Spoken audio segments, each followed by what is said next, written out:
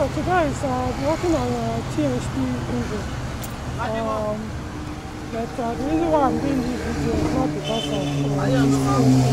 It's a particular fault that I want to address so that people will know what usually causes that fault.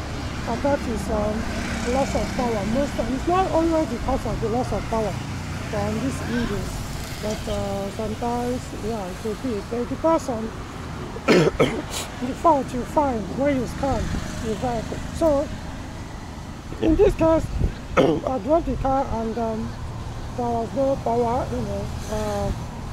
turbo wasn't working. So when I scanned it, I found a fault I suggested that was because of the loss of power, and that is P2263. P2263. So I know most people might be going through that stuff and they will know the culprit or how to solve it. So I'm going to show you guys now. So whenever you scan your, when you have a loss of power in your THP Peugeot engine, have the vehicle scan, so it will direct you to where to look for things to check. So when I scanned and found the fault of the P2263, so I decided to check the vacuum line or the breathing line for the electro valve attached under the intake manifold. And so let's go under. I hope I'll be able to hold on. Let's see.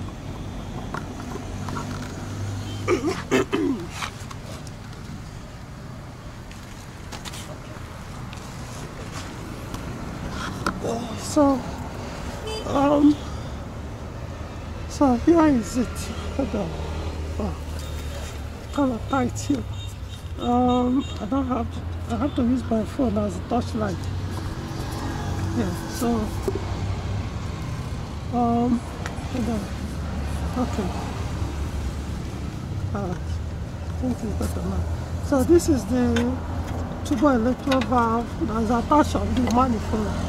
So what happened in this case was this is the bleeding line. This is where what allows this electro valve to breathe, so that it can be able to actuate or control the turbo wastegate actuator. So remember it has 3 pipes on it. So more like one is inlet, the other 2 one is it out or in or so. However, the one I'm referring to is this one. This black one, this black hose. It usually comes with the black pipe, 2 blue color pipe on top, but the third one below is the one that the electro valve breathes with. So this one. So whenever you get that P2263, always check to know there's a pipe that comes from here up to behind the engine. So when I checked for it, I didn't see that pipe. So I knew something was wrong. So we now have to dismantle some of the things that will give us access to this electro valve. I will now found this. I'm going to show you. I don't think there is space to show you here. So what happened was the pipe, this thing shifted down. The electro valve is supposed to mount mounted somewhere. So I don't know what happened. It shifted out of the where it was mounted and fell on that, hanging like this. Actually, I was surprised it didn't fall out. So what happened was this particular pipe that the electro valve breathes with now rested on the exhaust. This exhaust pipe. So when that happened, you now burnt it.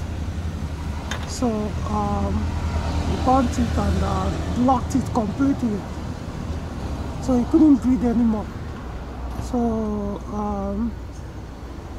so in other words, the problem is solved away, because once you find the culprit, which is much easier in this case, You saw the bottle already. So I'm going to come out. So what I'm going to do is I've gotten the hose, the pipe, and so we're going to connect it so that I'll position the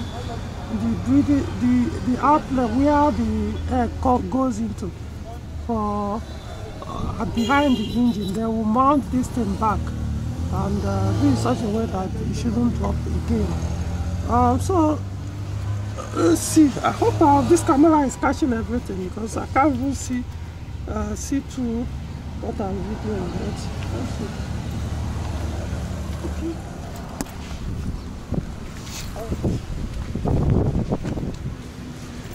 Okay, so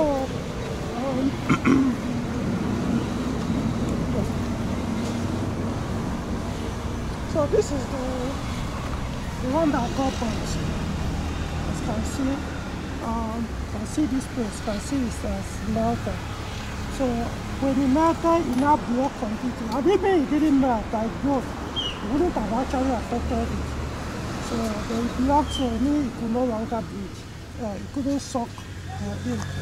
So what I now did was I went and got a used one. So this is what it should look like. So as you can see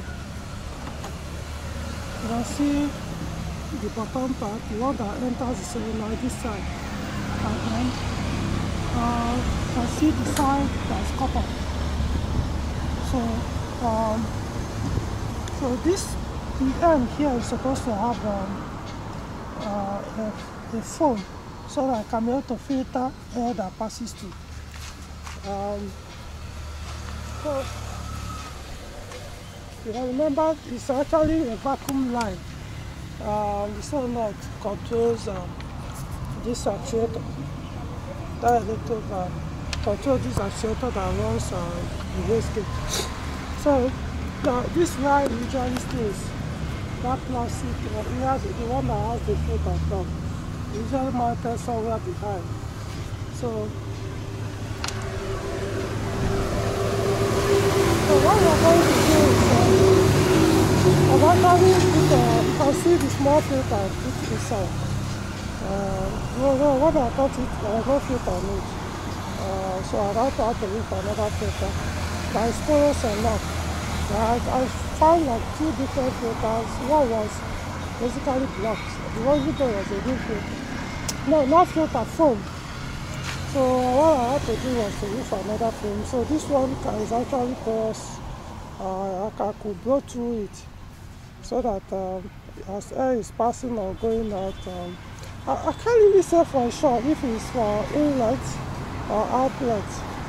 But whichever one it is, it needs this to be true, so that air can pass through or go out. And the engine is for the cylinder to breathe. That's what I will say anyway. So we're going to mount it this one, and once we are done, I will clear the fault and I will expect the faults to go away, the power to come back, and the fault, the P2263, never to come back again. So yeah, hold on, let me even confirm. Yeah, I think it's P2263. Okay, so as I know, I've always known this fault, but this is the first time this happened. The hose got this that bad. Usually, I'll show you, but I need to confirm.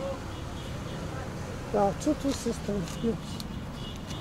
So, whenever you start your car and you got the code of P2263, so first thing you need to do is to get access to here, usually mounted here or position here. I mean this, something like this. It should be somewhere like this. You know. So you look at it to know if the foam is still there. If this foam is there, you remove the foam, wash it and put it back. Because sometimes when this coat comes up, if the foam is blocked, if the air or something has lost this thing, I no longer passing air through very well. Then yeah, it will do the same thing that this one did. Because there's really some was melted and blocked it completely, so it will start behaving the same way. So all you need to do is you remove the foam, wash it. If it's something you can change, you change it, put another one. Make sure it's porous enough. When you put it, you blow through it from here. Blow it from here, or suck air from here to be sure that air is passing through. And that's all. So you can put it back. But when you check and you do not see it, it means something similar to what happened on this engine, or in this case, maybe it has happened on yours. So you now have to go under to see if you can locate where it is. Or you might start by removing the air filter box to see if you can find it. If you don't find it here, then you have to go under. So I don't think I need to show the update after we mounted everything and clear the faults, because I know it's going to not going to come back again. So and the power is going to be back good. Alright, so I think that brings it to the end of the video. Until another time.